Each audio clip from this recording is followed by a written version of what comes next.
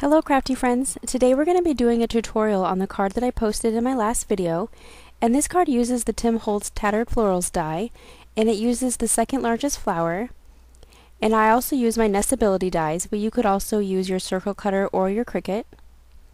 So to get our supplies out, we're going to have two of those little flowers, and we're going to emboss those if you'd like. I use the Swiss Dots embossing folder. I also have a small circle for the center of the flower, a larger circle for the background, also have a circle cut for my card front. So here we're just going to ink up the edges of the flower just really lightly. I'm using Yo-Yo Yellow ink from Stampin' Up.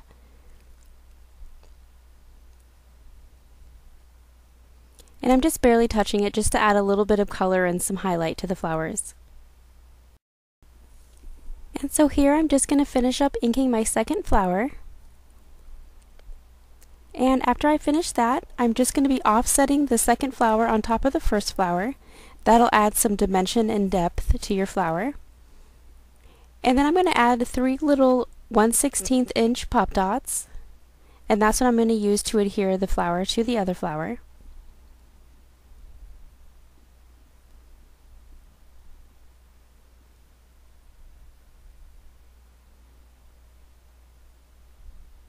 And then I'm just going to get that on there exactly how I'd like it.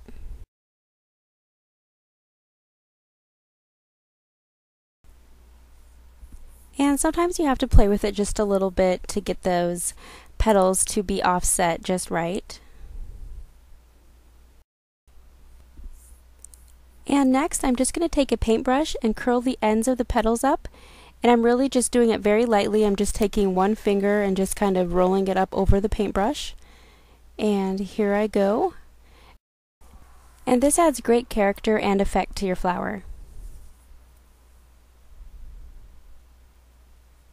And after I'm finished with that, I'm going to set some stuff aside here, and I'm going to go ahead and I'm going to glitter the center of my flower. I used my nestability die and my Big Shot to cut the center of my flower, so I was able to emboss it as well. So I'm just taking my glue pen and I'm coloring the embossed center section of the circle. And I'm going to glitter it with some yellow doodlebug glitter.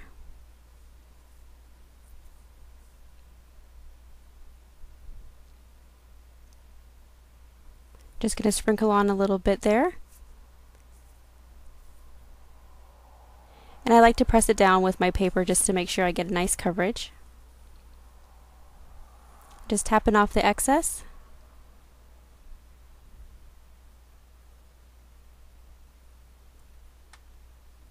And then any stubborn glitter that is around this outer portion of the circle, I just use a small paintbrush and I just wipe it away.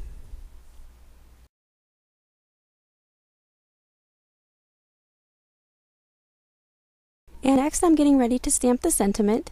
And sometimes when I can't decide what color to stamp the sentiment, I'll go ahead and stamp it on the same color cardstock that I'm going to be stamping on. And I'll just give it a rough cut.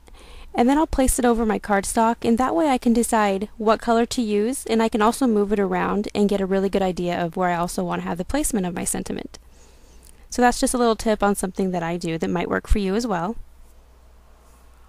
And so I went ahead and decided to use chocolate chip ink from Stampin' Up! For my sentiment.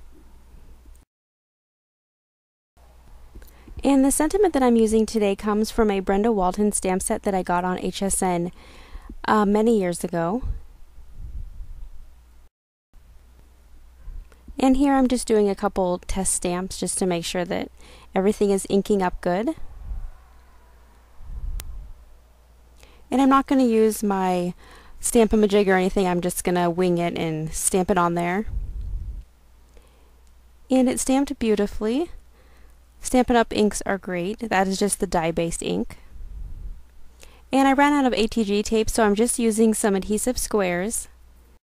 I'll have the measurements of both the circle that I'm using for the background and the circle that I cut for my card front in the description box below. So here I'm just going to pop off the backing on these adhesive squares.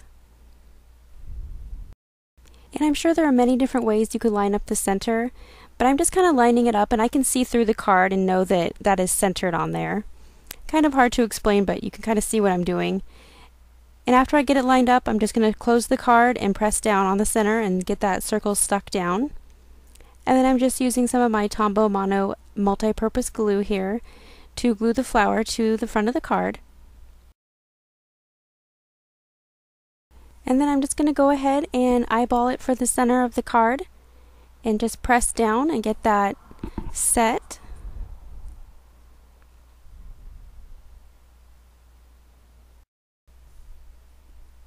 And when you're using the multi-glue, you have a little bit of time to go ahead and play with your card before the glue sets. And here I have some white pearls from Recollections, and I'm using the smallest size, and I'm just going to put a pearl on each side of the word birthday.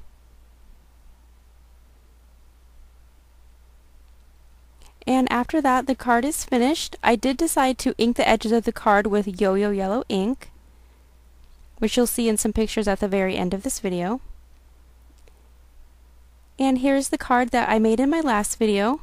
You can see that this card is very versatile, not only with just the flower colors, but also the cardstock colors, pattern papers, and also the sentiment. This could very well just be a thank you card, hello, I miss you. So many different options for this card.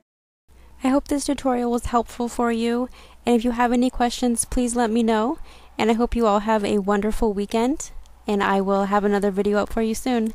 Bye!